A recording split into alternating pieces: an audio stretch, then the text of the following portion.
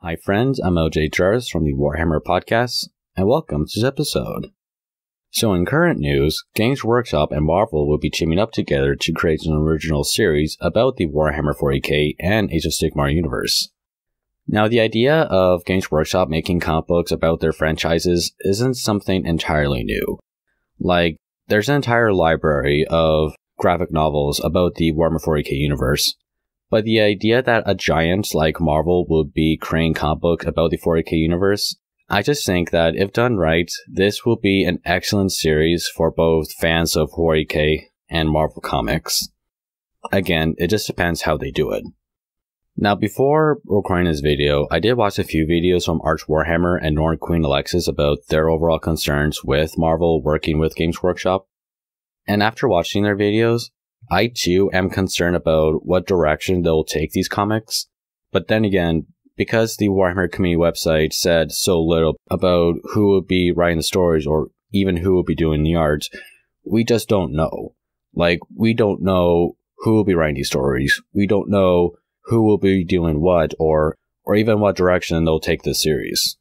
Again, we just don't know because of the little information we got. Now, it will be a lie to say I wasn't concerned with this. Currently, it seems that Marvel isn't doing that great in the writing department.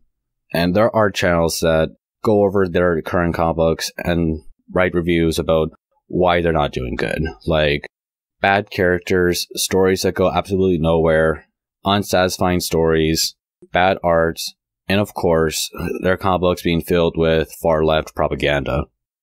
Now, I'm not the channel that has the right to go over about why Marvel Comics is failing. There are plenty of excellent channels that do this already. And maybe I'll provide a few channels in the description below. Now, I think the best option for Marvel Comics to take this franchise is that if they don't appropriate the universe, if they don't try to fill it up with their own political beliefs or their own views within the company, if they show respect to the community and create stories that's appropriate for the universe, I think they'll show to the community that they respect them and they'll do their best to create stories not only just for them, but for fans within their company. That's the best option that I see. We do know that there are writers for Black Library who were veterans of writing comic books for Marvel. So if they write these comic books, it would be an excellent adaptation. But like I said a million times already, we don't know. So maybe the best course of action is for us to stand back and just wait and see what happens. If it works, it works. If it doesn't, well, at least they tried. Anyways, this is just my personal views about Marvel writing these comic books for Games Workshop.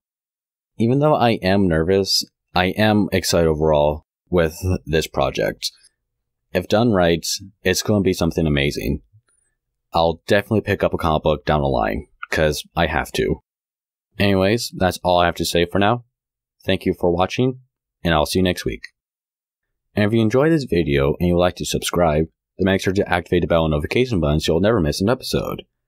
And if you enjoyed this video, give it a thumbs up, consider subscribing, and I'll see you again soon.